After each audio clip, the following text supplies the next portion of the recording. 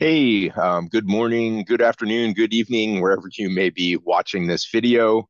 To anyone that's never watched any of my videos before, my name is Tom Zabo. I'm a solutions specialist, formerly of VMware, now working for Broadcom.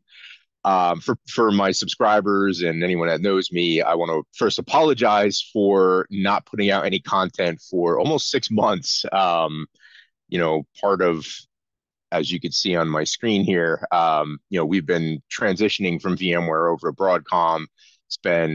We've been quite busy trying to figure out, new offerings, new customers that we're working with, just everything that goes with an acquisition. So I apologize. I'm going to hopefully catch up, get some more content out, covering different components of the Aria suite based on the new Broadcom packaging. Basically a component of the Aria suite, really either Aria Suite Standard or Aria Suite Enterprise, will be included with all of the vSphere related packages going forward, which is good news for me. My product will be out there even more.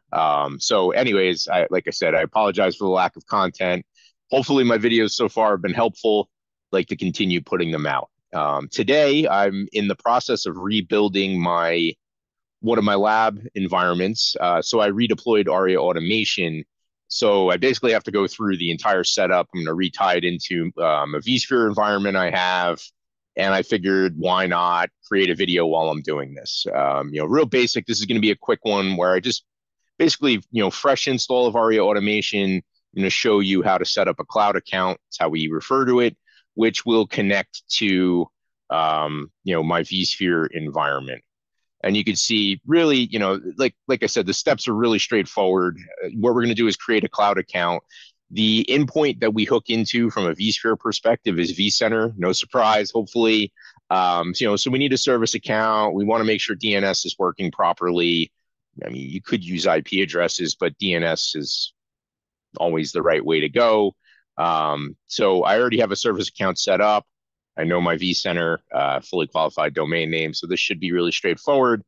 From there, we're going to then just take a look at creating a cloud zone to actually pull in and understand the compute resources that are available to deploy virtual machines onto. So we'd be looking at clusters or individual hosts at that point in time. This particular lab is going to have a single cluster. So again, it's going to be relatively straightforward, but same type of process applies no matter what type of vSphere environment you're connecting to. As always, I have a few resources that I'll put in the description of my video. Some primary documentation, working with automation assembler, calling out exactly what we need for the service account, and then how to create a vCenter cloud account. So I'm going to show you also how you can kind of access a guided setup inside of the program itself, which makes life significantly easier. But like everything that we have at Broadcom, we have good documentation to, for you to reference and work with. So let's jump into my lab. All right. So as you can see, I'm logged into my fresh Aria Automation build. Really haven't done anything here whatsoever. Basically, I have my IDM tied to my Active Directory domain, so I can log in with AD users, which that might be a decent video to do in the future.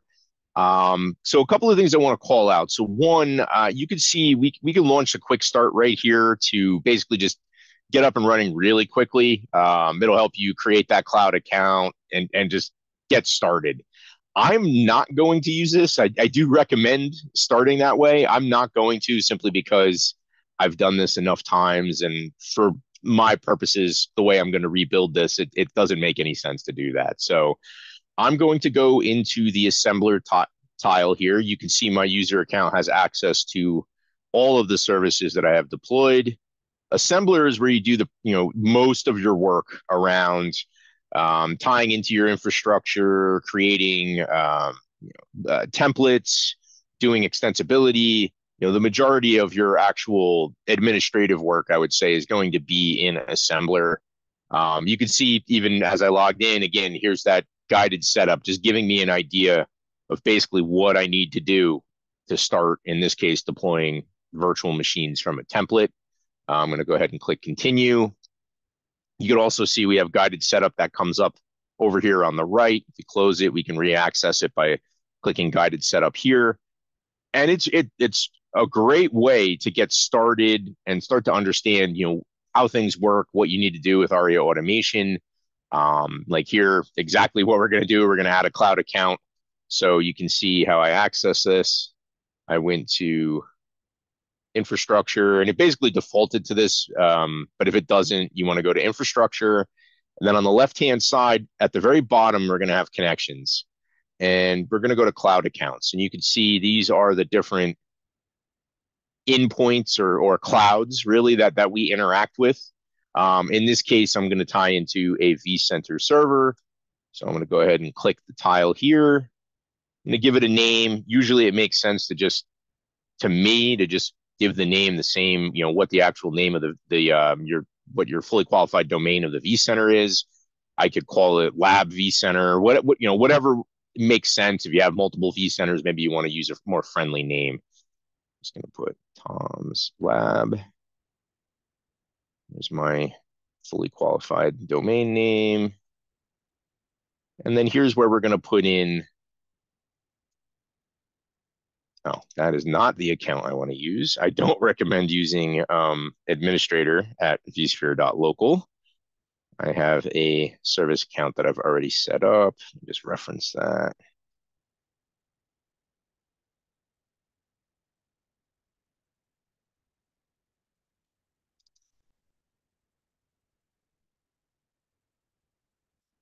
And a service account is a good idea. So it'll help with password rotation. It'll help, the last thing you want to do is tie it to your user account. And then if for some reason your account gets locked out, you change your password, there's any number of reasons why you don't want to tie it to, you want to have a service account, just like basically anything else from an integration perspective.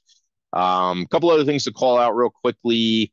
Anytime you see this little circle with an eye, you can click that. And again, it's for in-product help. So, hopefully everyone that's watching this video is familiar with a fully qualified domain name. But if you're not, there's an example, capability tags. I don't typically recommend using a capability tag at the cloud account level. So possibly another video topic here, capability tags go along with constraints inside of a template. So that's how you can craft where your virtual machines are logically going to end up when they're deployed, depending on what kind of dependencies they may have. So it's a way that you can make sure that if, just as an example, maybe you have a group of developers that have a little playground of sorts for development testing. You can make sure anytime they're deploying, they end up in that development cluster rather than deploying into production. So probably something I should do a video on as well. But just wanted to just talk through that really quickly. So once we have everything in here, and you can see it doesn't take much, FQDN, username, password, we're going to click validate. Hopefully I have my password correct. We're going to accept the certificate. I'm running self-signed, so no surprise there. It's good. If you get a prompt like that, that immediately should tell you, okay, it is reaching out to the vCenter. Now in this case, oh, I know what I did.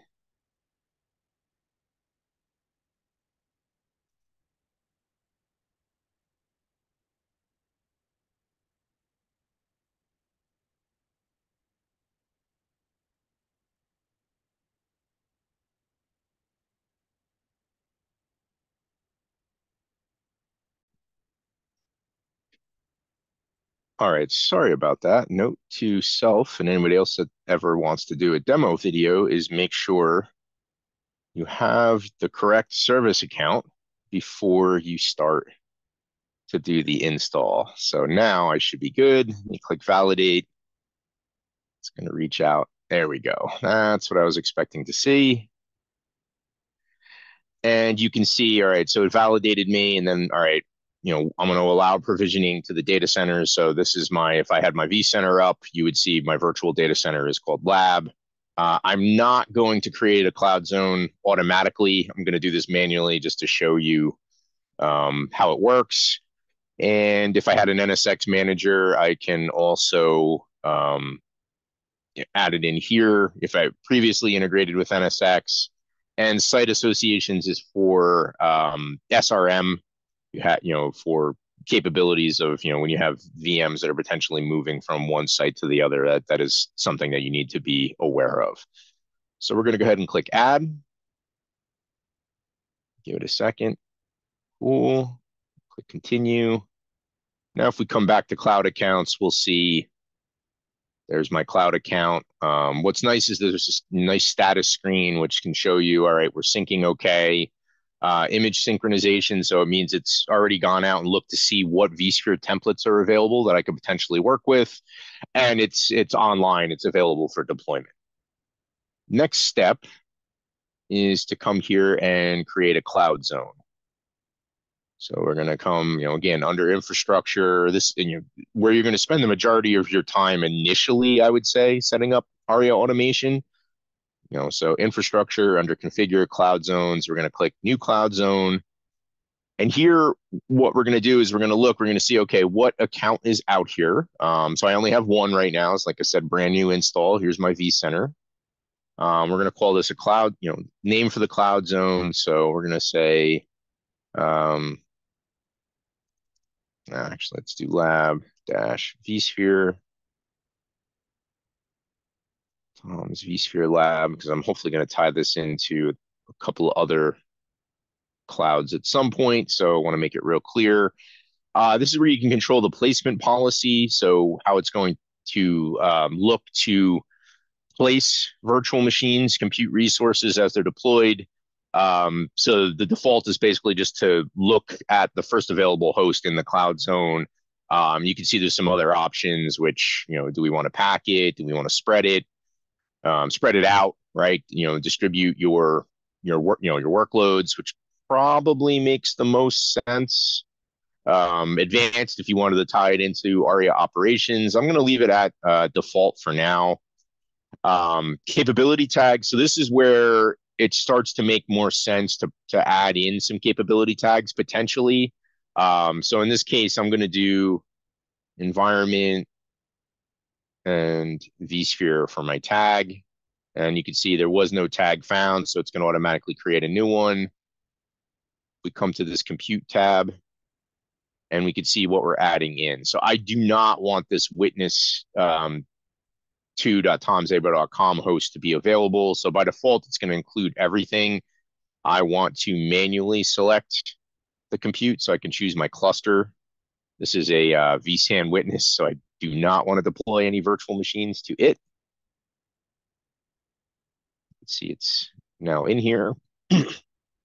Again, just wanted to call out, if I click guided setup, now you can see, that it's changed the focus to cloud zones. Does have some notes on tagging. And then if I had a project that, once you create a project and assign a cloud zone, allow someone in the project to deploy to the cloud zone, the project will be listed here. I do not have a project set up yet. It's going to be the next step that I do, but I want to think about something before I do it. So now got my cloud zone set the way I want. You can also select what folder by default it will deploy your virtual machines into for this cloud zone.